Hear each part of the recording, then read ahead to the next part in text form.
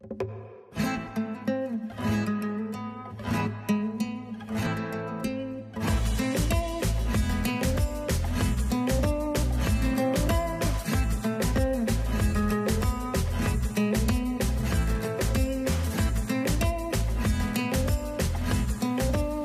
we're here finally with Chef Santi. I'm so excited. I just want to know, run me through your life. Where did everything start? So I am from Spain, a place called Galicia. At the age of 16, I moved to the UK. And at the UK, I found a job while I was still studying, washing plates. And then from there, the chef came along one day on a very busy night and the short staff and grabbed me by the jacket and said, right, you in the kitchen. And from there on, I fell in love with the industry. And I went on from working in this tiny little local restaurant, getting fired by the manager who was a family friend. On the same moment, he says, don't worry, I'm only firing you because this place is just too small for you. You need to open your wings. How amazing is that? It was amazing. And I ended up getting a job for the very first time in a Michelin star restaurant. And from there on, I went on to work from 1 to 2 Michelin stars. How was it in the kitchen? Is it like intensely they're fighting for their star? Is it more like you have to do what you have to do and you carry on? No, so basically, I mean, like you're working at the pinnacle of the industry, and it's like anything, to achieve it, you work very, very hard. To keep it, you work harder. One thing, I mean, we all have that dish, that childhood dish that we remember. What was the dish for you that made you realize that food is magic? Because come on, food is magic. I pretty much think every dish that my mum made. Oh my word! But no, that's very special. That's very special. My mum is an amazing cook. But there is one dish.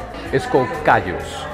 And callos is cooked with... I want to go with you to all the local places. I really like to travel like a local. That is something I haven't said that. It's something I would really love to do. I would like to go and do something like Santi Eats around Spain. And do Sign me up right now. And do the funny stuff that no one knows about. Like, for example, when you talk about Spanish food, you talk about tapas. Yes. And there's so much more to it. 100%. So you take something which normally people throw away, like the guts and whatever, and my mum, not just my mum, but it's a very traditional dish from where we're from, makes this thing called callos. But you know what, in South Africa, I mean, we use a lot of... stuff. Love it. Is there anything from your hometown or that's Spanish that's similar to South Africa? One of the biggest things, which is one of my favorite things to eat, is that we braai a lot. What is a braai? So a braai is, we actually do what we call churrasco, which some people will actually think that is Argentinian. Yeah, because I'm thinking Brazil, like churrasco. Okay. But actually, you see, where I'm from, we speak the original Portuguese. Wow. So that's where all the connections come in,